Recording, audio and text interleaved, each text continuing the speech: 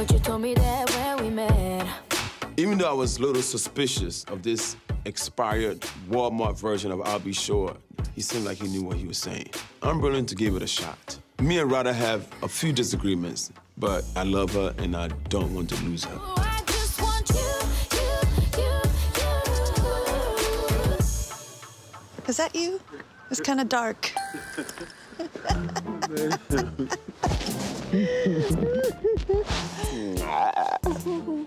What is this? Our first, second date, whatever you call it, 'cause our first date was in Arizona. Oh, well, how cute, All the way babe. at the softer part of the couch. Okay. Feels nice, soft butt. He's so You stupid. take your coat off? Okay. I mean, I went out of my way to my champagne and flowers. I made a lot of phone calls to make this happen. I'll have to give you a B minus. So let's go back to when we first met. Yeah. When I met her, I had about 3 side chicks, but she was different. She's the best woman I've been with in my whole entire life. She's caring and loving and so understanding. When we first met, every time we went out, well, I always had some chick with us. So I'm gonna do a date with our bitches. Just me, you, grapes, champagne. Let's toast to no bitches. How about that? Really? Yes. Tonight. Right? What? Just tonight? I love the fact that he took his time to put this together. But after the meeting with AJ, I'm ready to put my foot down, tell him what I want, and demand more. So what's your point Of what? of telling me that?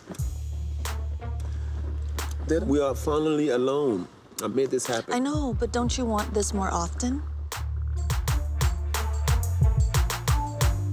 You know that regardless of the side bitches, they don't mean nothing to me.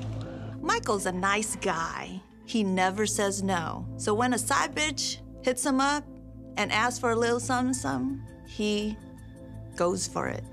If I'm your girlfriend and you don't give a about these bitches, how are you letting these bitches disrespect me in public? Right before we came here, Michael and I broke up. Michael was seeing the same girl and her feelings start getting attached and trying to question me mentally.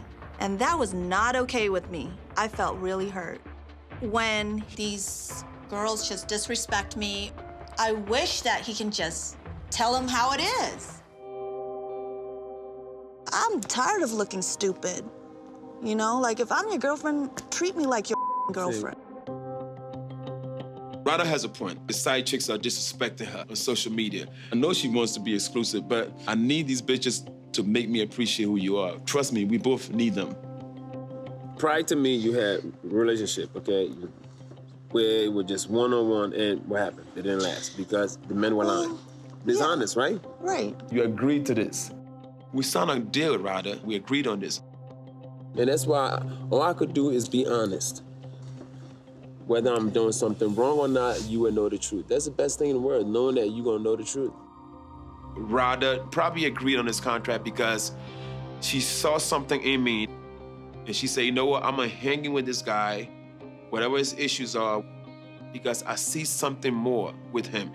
I'm just asking for respect, love, and boundaries. I wanna change for Rada. I wanna be better. The thing that I really want from you is just some kind of commitment.